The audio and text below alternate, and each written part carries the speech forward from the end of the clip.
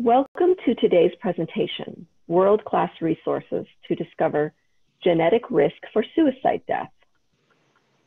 As we have noted, the work of the Mountain Plains MHTTC and Mountain Plains PTTC is supported by SAMHSA and DHHS. We would like to note that today's presentation is provided free of charge and is available in the public domain. Also, the information presented today are the views and opinions of Dr. Hillary Kuhn and do not reflect the official position of DHHS or SAMHSA. Please let us know if you have any questions about information in this disclaimer. It is my pleasure to introduce our presenter today. Dr. Hillary Kuhn received her PhD from the Institute of Behavioral Genetics at the University of Colorado Boulder. She moved to Salt Lake City in 1991 to start work in the Department of Psychiatry at the University of Utah on an NIH postdoctoral grant that she received, that she was awarded for schizophrenia and bipolar work. She found the University of Utah to be a fantastic place to work and has been there ever since. She is now a tenured professor, and her work focuses mainly on the development and applications of methods for gene discovery for complex disorders, including genetic risk and epidemiology of suicide. This work is made possible through a collection of over 7,000 DNA samples from complicated suicides collected through a 2-decade collaboration with the Utah State Office of the Medical Examiner. These cases have been linked to the Utah Population Database, or UPDB, a statewide data resource that includes extensive genealogical records, demographics, environmental data, and current medical data from over 11 million individuals.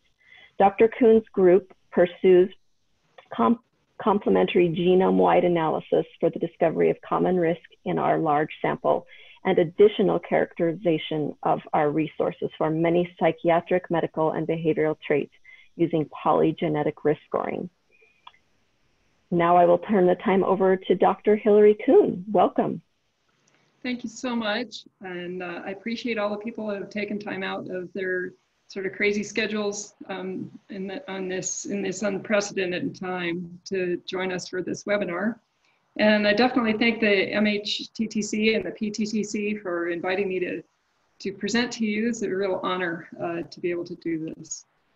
So first off, I really do want to make sure that you're aware we're talking about suicide risk today, and I know that this can be an uncomfortable topic for many people. And if this is at all triggering for you, I would really encourage you to make sure that you phone the hotline or hit the National Service Prevention website. I've included these resources here partly because of wanting to make sure that you're aware of them. There are certainly many more local resources that will be in your area. And if you want to reach out and understand some more of these resources, please don't hesitate to do so. My contact information will be at the end of the presentation. So there are also a lot of really interesting research resources. These are national resources, also World Health Organization, which I didn't include here, gives you some global research resources. So these are some resources that I've used in my own work, and they will also give you some information about your regional research recent findings. So just to put us all on the same page, I want to give you a little bit of background. As I'm sure all of you are aware, suicide is a major public health crisis now.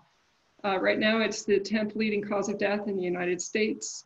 These are statistics from 2017, so they're a little bit out of date, but close to 50,000 people in the US died by suicide, over 800,000 individuals worldwide. And the cause of death, this is a more leading cause of death in our younger population. So this is definitely a public health crisis. It's also worth saying that there are a number of attempts. Suicide attempts is 25 to 30 times more common than death by suicide. So over 1 million, close to 1.5 million attempts in the US in 2017. And in spite of the fact that this is a major health burden and health crisis, The research funding for suicide is somewhat less than some of the other national health crises that we're facing. This isn't to diminish in any way the burden of health crises such as cancer. It's just to say that suicide has been a very underfunded area. Thankfully, this is starting to change. Suicide research is now a big focus for the National Institutes of Health, and there are other funding, private funding foundations that are trying to shore up this need as well. So the other particularly alarming aspect about suicide death is that this is actually an increasing problem. Suicide has increased 33% in the US since 1999. And in Utah, which is sort of, obviously where I live and where I've been thinking about this has been particularly dramatic. Suicide has risen 46% in Utah, and the increases have been particularly dramatic for women. So it's important when we're thinking about studying suicide to kind of understand some of the basic epidemiology behind what's going on here. And one fascinating aspect of this is the difference in just very basic epidemiology between those individuals who attempt suicide versus those who actually die by suicide. So again, a suicide attempt is way more common, about 25 to 30 times more common. The sex ratio for suicide death is very male oriented. So it's almost 4-to-1 male to female for those who die by suicide. For attempts, these are of course a lot more difficult to very accurately determine, but attempts are about twice as common in females, especially in youth.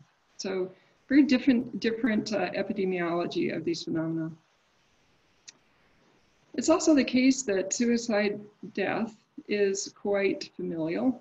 This has actually been known for quite a long time. I'm showing you a family diagram. So in this diagram, the squares are male and the circles are females. And so this is showing a genealogy, and this is from a study from the 1980s that was done by Janice Egeland in the Old Order Amish, Pennsylvania. She studied a number of families at high risk for psychopathology. And what she noticed, even though there were dozens of these families, is that in the big extended family trees that she studied, only 4 of them had the aggregation of suicide deaths. So even though a lot of individuals who die by suicide do struggle with mental illness, it is the case that most of those who have mental illness don't actually die by suicide. And this she saw in her sample, not only among just the cases, but that it aggregated in this very familial way. So this was an early indication that the familial risk of suicide death was potentially independent of psychopathology. And there have been a number of additional studies done by researchers in this country and other countries to suggest this same phenomenon, that there really may be independent risk factors that are unique to suicide. Well, so you're aware from the title of my talk that I'm interested in studying genetics of this phenomenon, and I have to, of course, then convince myself that it's truly something that has genetic etiology. So the family studies tell us this in some degree, but families also share a lot of environmental exposures and risks. So what we have to do is kind of look at different ways of convincing ourselves that there's a genetic contribution to suicide. So one way to do this is kind of an interesting natural human experiment, which is to look at the comparison of twins. So we know that identical twins share all of their genetics, while fraternal twins are like full siblings. They share about half their genes on average.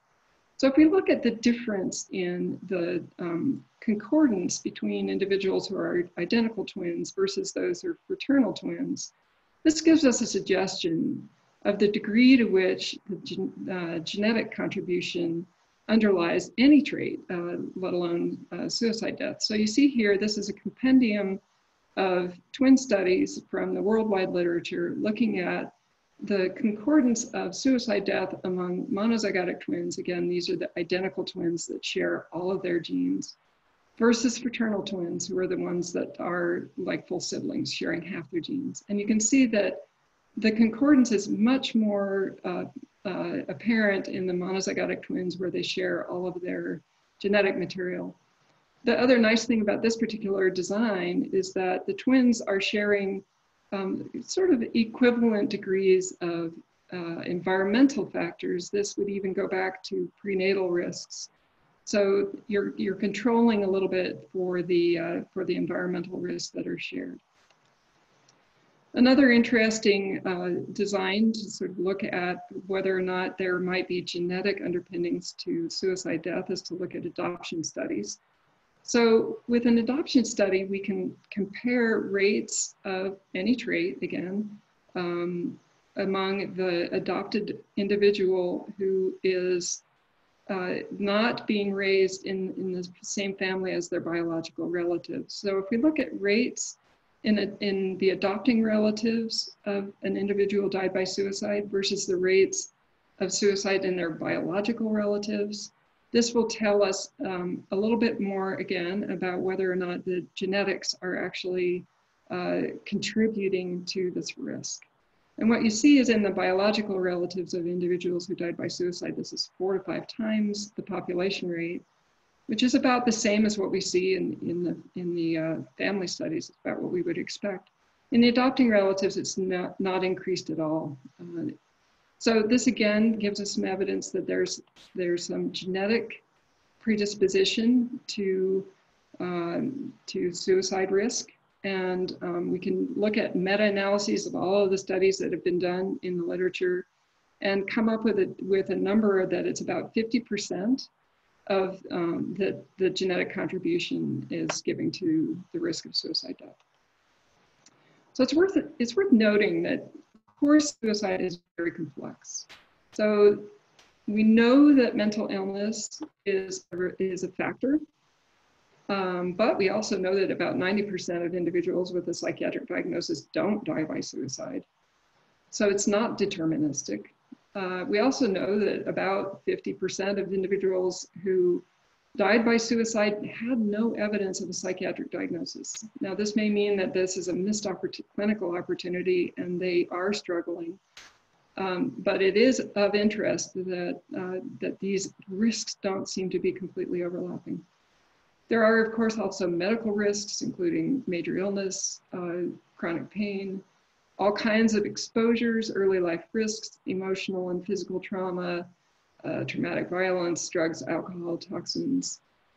There's social factors, social isolation, poor social supports, bereavement, poverty, financial losses. And, you know, we have to say that right now we're living in sort of a perfect storm of suicide risk, with folks needing to do social isolation, potentially experiencing bereavement, experience extreme stress in these unprecedented times, and then with a wave of potential financial stresses and poverty about ready to break over us.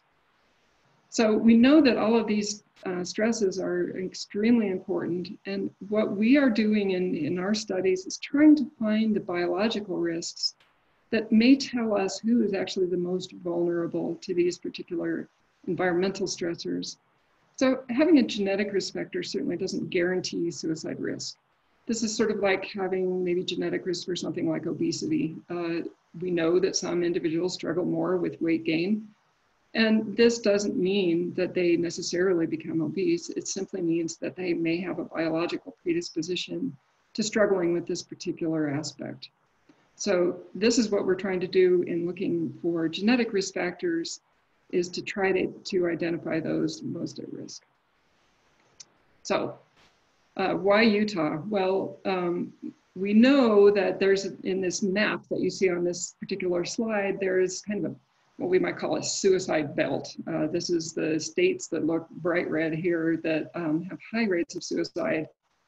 And this particular diagram sort of changes a little bit year to year. We all get this sort of dubious distinction of being more or less on the top of the suicide risk rate.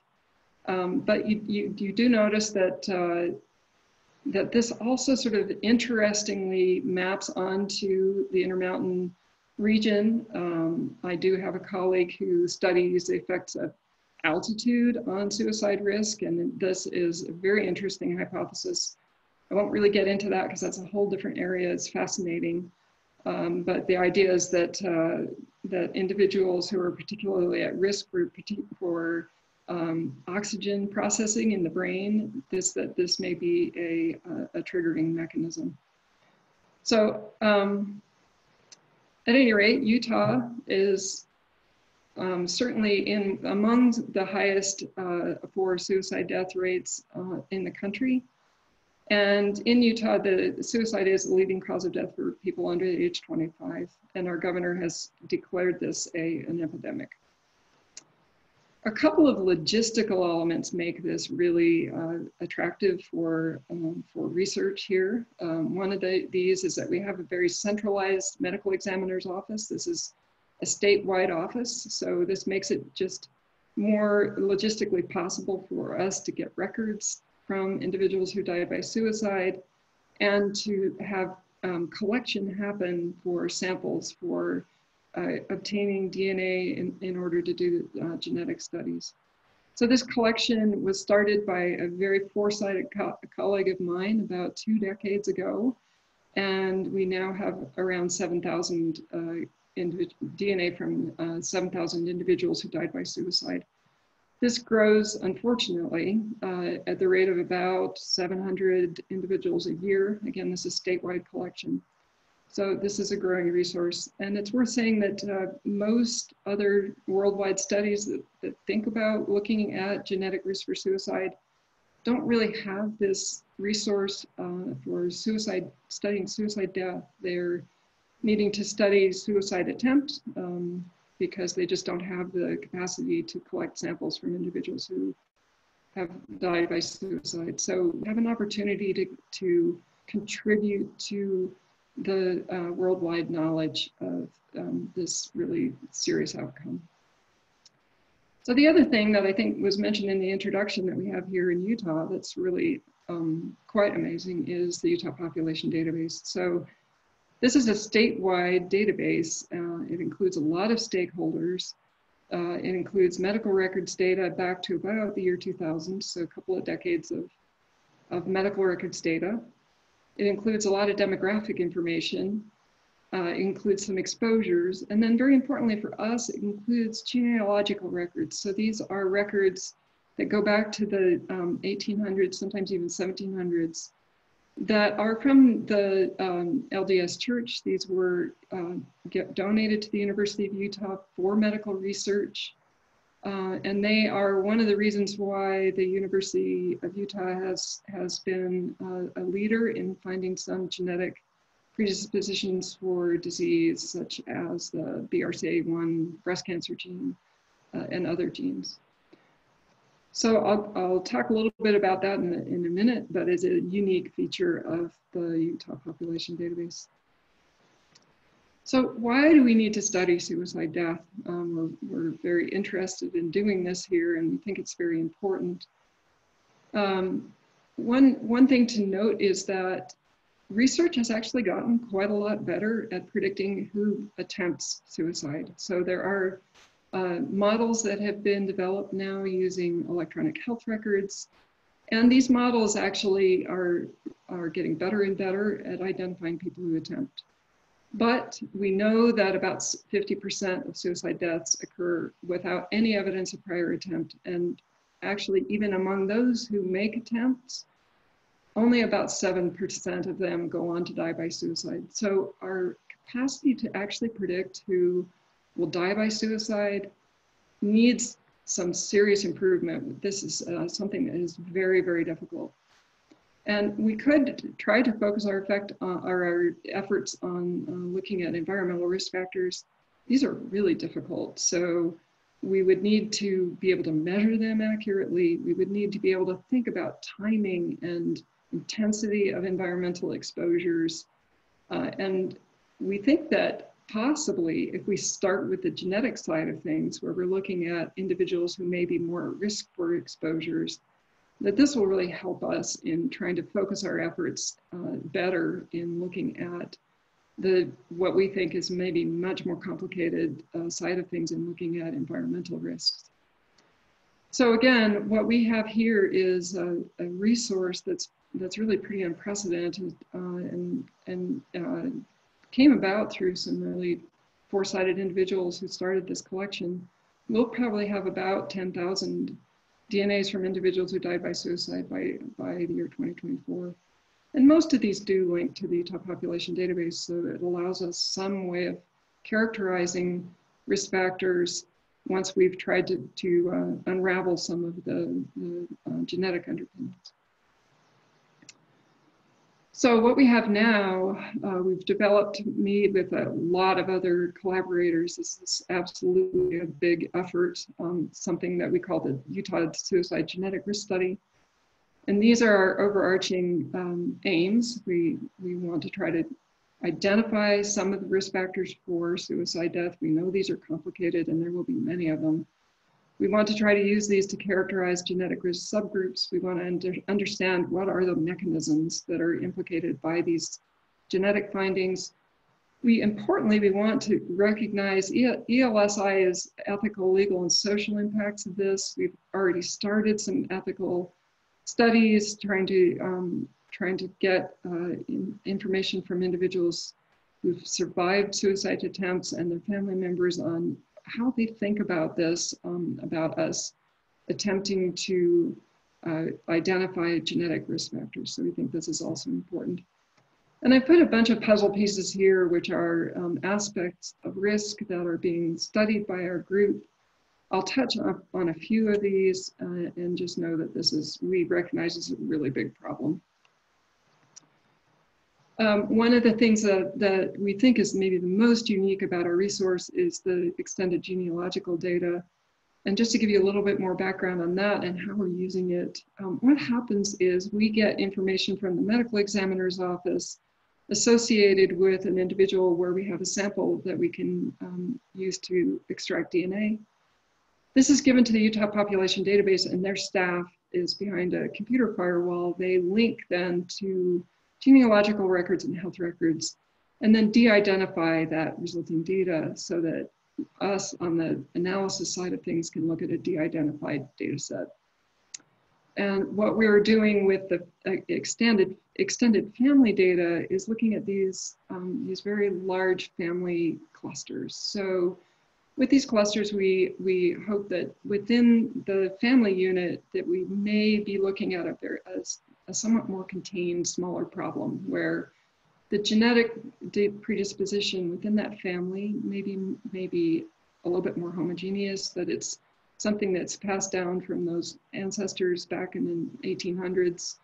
And that by looking at the genetics of the individuals who are linked in these big families, we may be able to identify, at least within that family, some genetic causes that are leading to the increase in risk for suicide.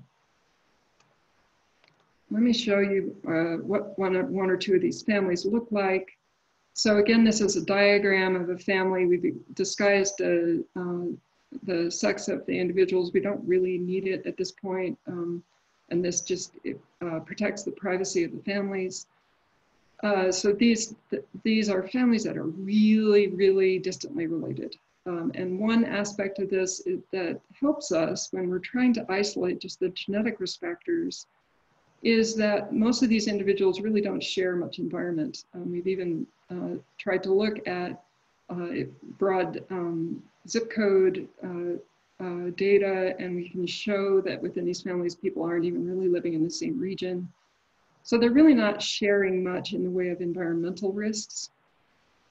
So what they share that has to do with the increased risk in these families really has to do more with their common genetics. So we've taken the individuals in these families, and the ones that I've circled in red, so anybody that's shaded in black is a suicide death. And we know these suicide deaths from the medical examiner and actually from death certificates in the Utah population database all the way back to 1904. So we look at these suicide deaths, we have the ones that circled in red there, we have their DNA, and we look at sharing of genomic regions among these families members to tell us if they are sharing a region of the genome that has a gene that then we could say that maybe this is something that is contributing to their increase in suicide risk. And that was a relatively small family. Here's a bigger family. These families, we have hundreds of them because we have a very large data resource, thousands of individuals who died by suicide. We have over 500 families that look significantly high risk for suicide death, looking at these genealogical records. And one of the things that we did was pick about 43 of these really high-risk families and look at their genotyping and look what they shared. And when we did this, we came up with about 30 significant regions from these families where it looks like the individuals within the families are sharing a particular section of DNA. And when we look at these regions of DNA, we can go one step further and ask ourselves, okay, what are the genes in these regions? And these genes then are targets for us to look at in more detail as being genes that might be implicated in risk of increased risk of suicide death. So you might think that 200 genes here is kind of a lot, but it's way better than thinking about about 18,000 genes across the genome. So one of the things that the big families have done is they've allowed us to pare down to a much smaller set of targeted genes to look at for potentially important genetic risk factors that increase risk of suicide death. So I have a fantastic graduate student who's been working for a couple of years on a follow-up of one particular gene in one of these regions. This gene is a Nerexin gene. It's a gene that is involved in synapses. So synapses are how the neurons in the brain communicate with each other. And this particular gene, Nerexin, is an interesting, it controls synapse organization. And it has prior associations, changes in this gene have prior associations with psychopathology, including schizophrenia and autism and bipolar disorder. So what she did was look a lot at our data and find two specific Nerexin genetic variants that showed some statistical association then with suicide death above and beyond the familial association that led her to this gene in the first place. And then she spent quite a bit of time looking at on the bench in a dish, looking at how these particular changes in Nerexin could alter the aspects of synaptic binding. And what she found was that the variants showed some increase in binding, in postsynaptic binding. So this just means that these particular variants, when compared to the gene without any variants in it at all, so these particular variant changes in the gene, they increase the synapse binding and above and beyond what we would expect. So there is some indication that these variants that she found might change the way that synapses are talking to each other in individuals who died by suicide. So this is work that needs to be replicated. It's some initial findings. And I should note that these variants are really rare. This is not explaining every single suicide death in our sample. This is about 1% of our cases that might have one or the other of these variants. So this is again indication that this is a very complex problem. And even once we might land on a gene that looks like it might be implicated in risk, the changes in that gene are going to be hard to find, and studying them it's going to be a long road. So change directions a little bit. This is another strategy that our group is using. This is something called genome-wide association study.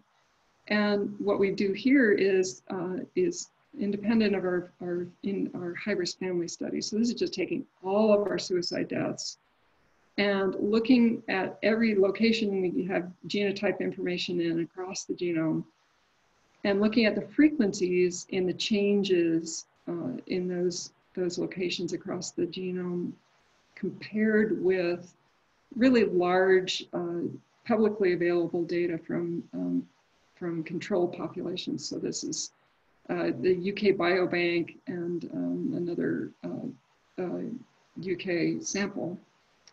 And what we can see is that there are some locations in the genome where it looks like our suicide sample has definitely a different frequencies in these locations in the genome. And again, this is kind of like the family study, where this particular study design tells us some locations in the genome that really might be implicated in risk.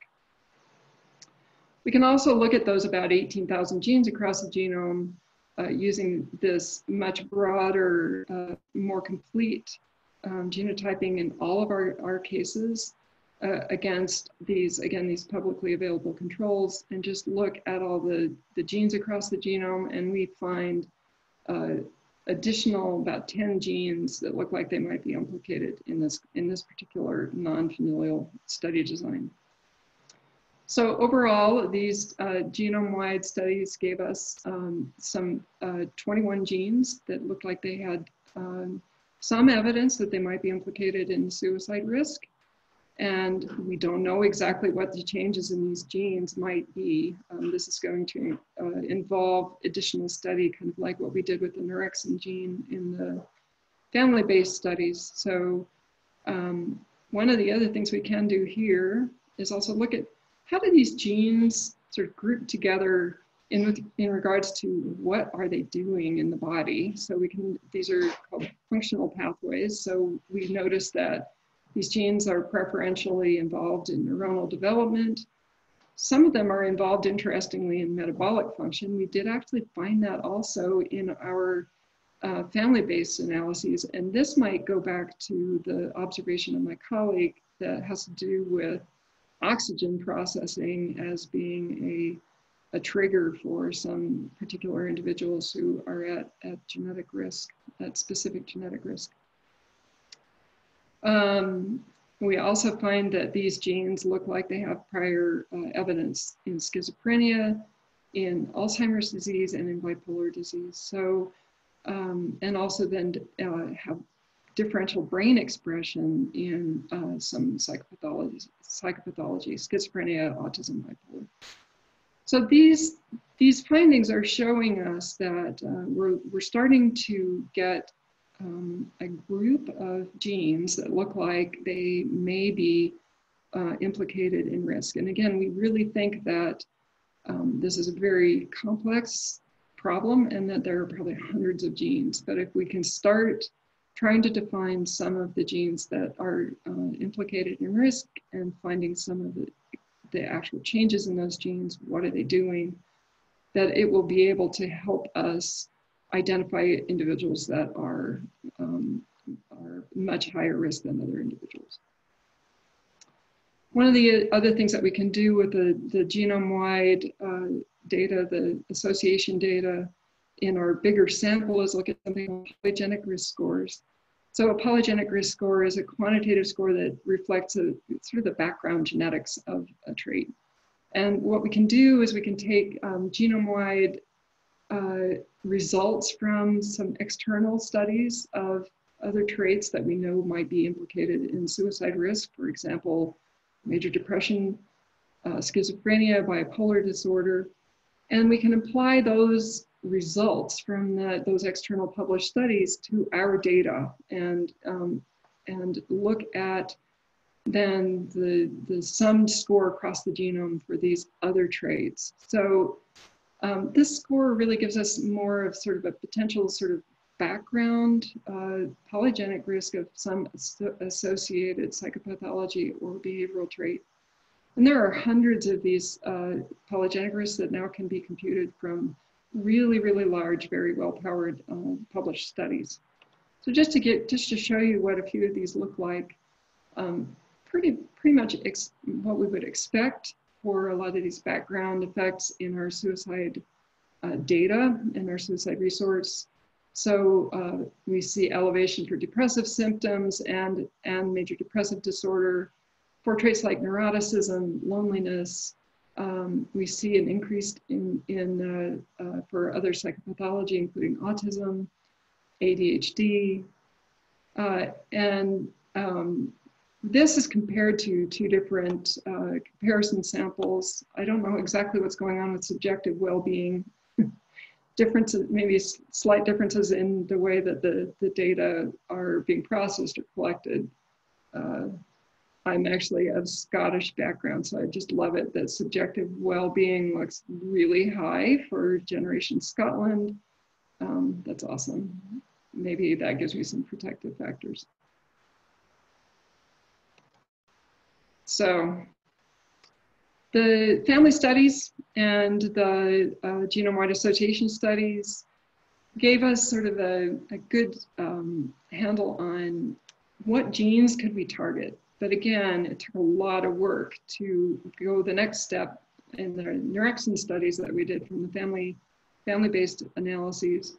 We'd be faced with that with the genes from our genome-wide association study too. We have to really look for exact variants that might be implicated and do a lot more work to understand what's going on in specific variants.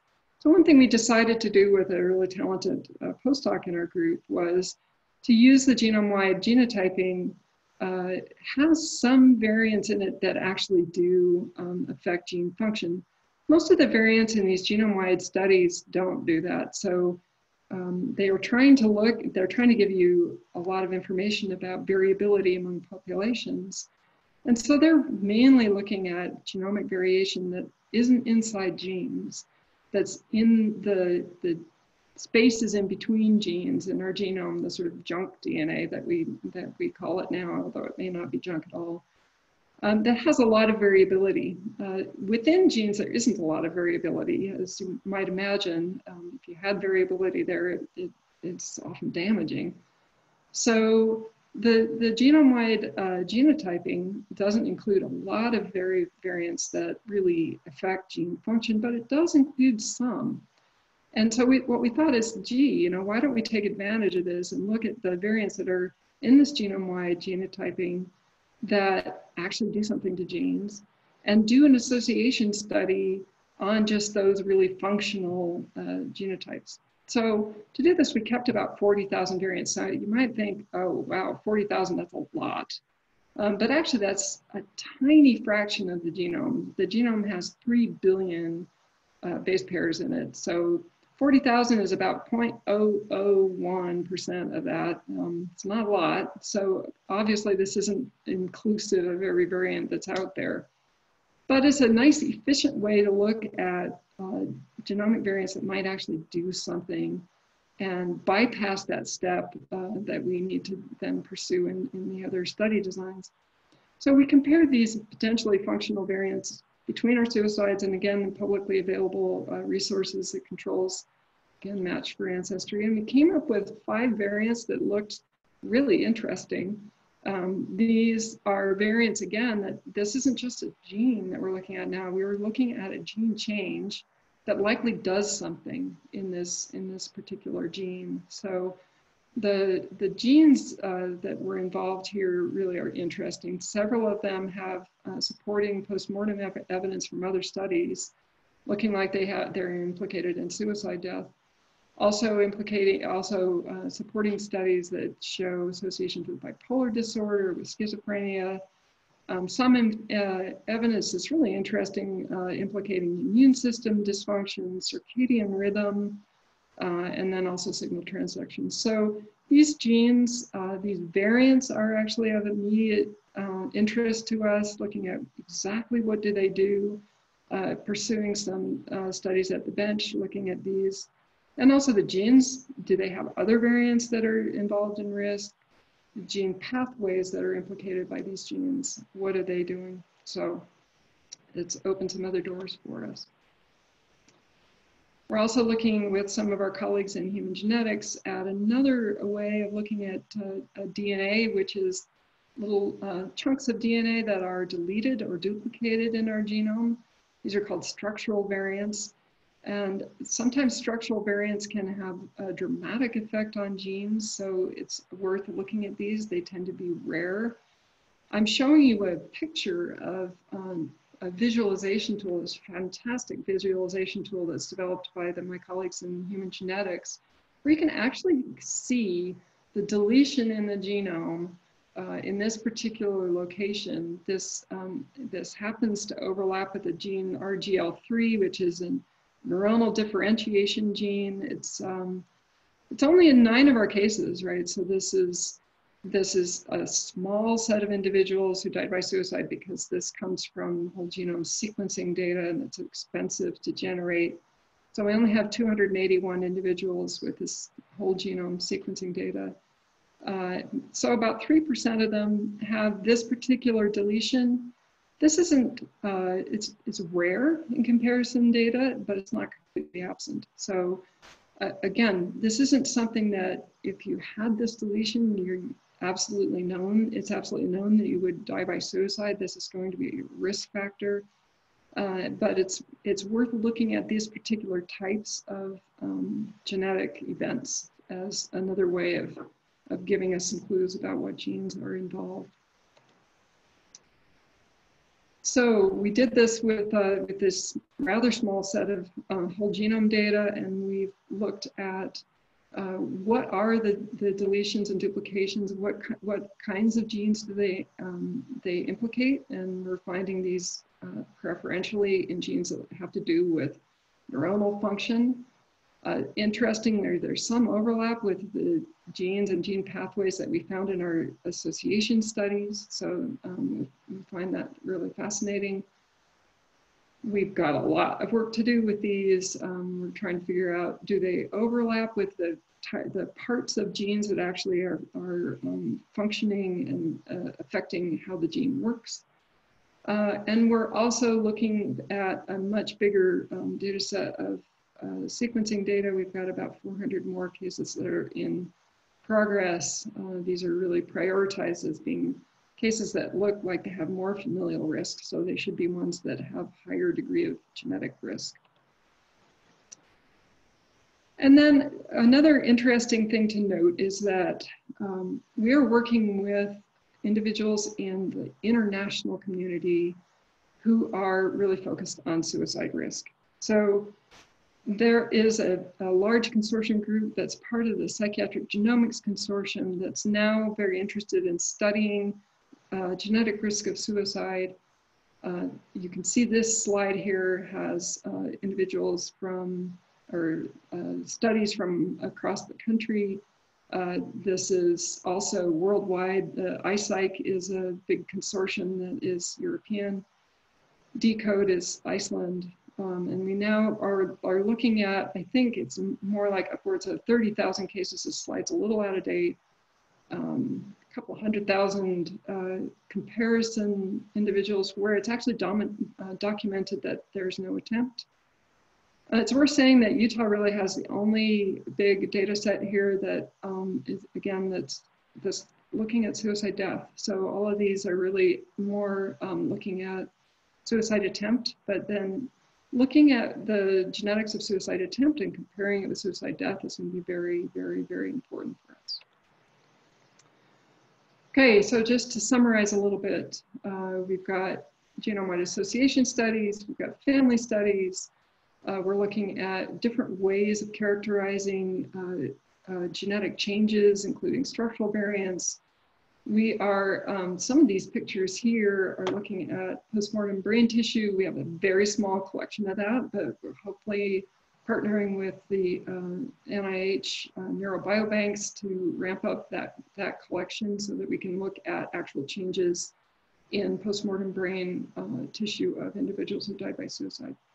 Looking at exposures, we're looking at exposure to air, short-term exposure of air pollution. This kind of matches again with the altitude hypothesis. Is this oxygen processing, metabolic processes, inflammation, immune function. We have a lot of studies that are just starting out in progress. I told you a little bit about the fact that we're working on new whole genome data. We're looking at epigenetic studies, which is a different way of thinking about genetic changes. We have some new studies where we're trying to link to physician notes in the medical records. This would give us a much more accurate picture of suicide attempt, both within our individuals who died by suicide and then also to compare in the control individuals. We have one researcher in our group that's looking at the overlap between suicide risk and the opioid epidemic. We're looking at toxicology in hair samples collected from individuals who died by suicide. These would be both pharmacological exposures, air pollution exposure, other toxic environmental exposures that you can measure in mass spec analyses of hair. We're trying to make sure that we really pay attention to our ethics studies. We're planning interviews of new survivor groups. So these would be individuals in rural communities, looking in minorities and refugees. We're also interested in getting opinions about our research among providers. And we have our local and regional and international collaborations. We're hoping that this work really continues to grow and that we continue to make good discoveries on genetic risks of suicide. So just a reminder, this is super complex, right? There are likely hundreds of genetic variants leading to suicide risk. And we're seriously in this probabilistic universe, right? No individual variant is determining suicide death. Their risk factors are going to just be identifying individuals who are more susceptible potentially to environmental risk factors. And just to end here, there's a lot of collaborators. My goal is actually to make this slide have so many people on this slide that you can't read it. We have fantastic collaborators in our department, across departments at this university, across institutions, so Intermountain Health, and then also the Utah Health Department. We have collaborators who are external, who are advisors at institutions across the country.